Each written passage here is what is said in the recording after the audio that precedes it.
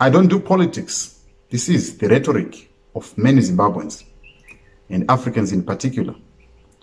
But they say, if you don't do politics, politics will do you.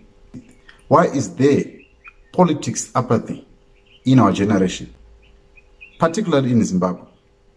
There is a number of reasons for that, but we're going to delve into that in this video today. Hello and welcome to JCTV Africa, where we look at issues that are happening in and around Zimbabwe and Africa. In 2020, the world was thrown into a pandemic.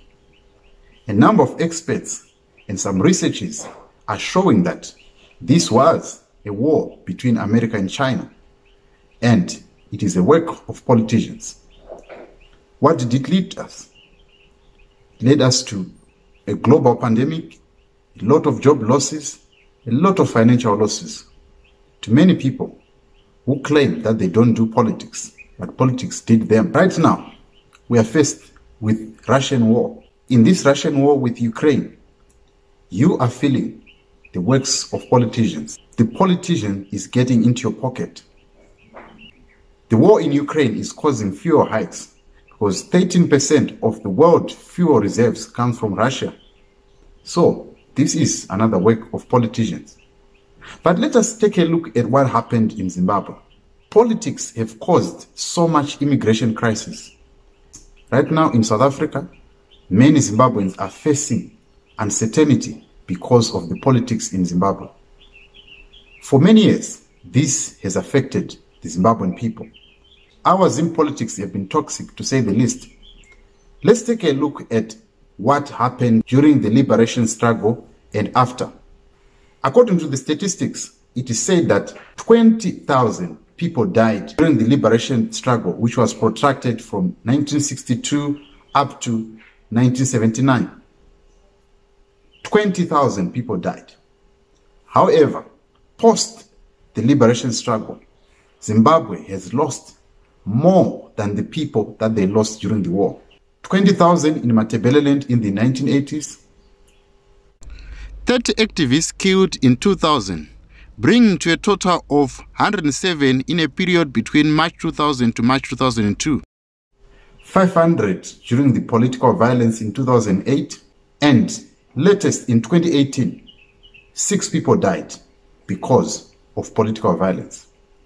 That means people who have died under the hands of our black African government are even more than the people that died under the white colonial rule in the struggle for democracy. Where have we gone wrong? This is the reason why many Zimbabweans are afraid of politics, because they see blood, they see maiming, they see violence. Do you remember in the early 2000s that whenever you would strike a conversation, especially in Harare, you would find out that when you are in a queue for the bank, you are in a combi, amongst the 4 of you or 5 of you, one of the people was one of the security agents, say the CIO or somebody.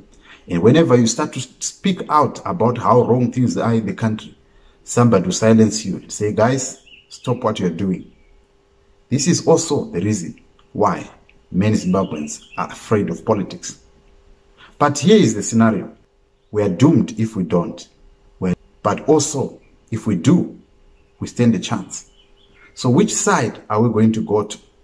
Are we going to choose to disenfranchise and not let our vote count? Or we are going to choose to actively participate in our politics of the day by conversation, by registering to vote, and by actually participating in the voting process. This can chart a new path to a politics that is free from toxicity and that allows people to differ on political ideologies. However, they have cohesion amongst themselves. Tell me what you think in the comment section. Love to hear from you. Are you going to disenfranchise, or you are going to actively participate? That's all that I have for you today. I'll see you on the next video.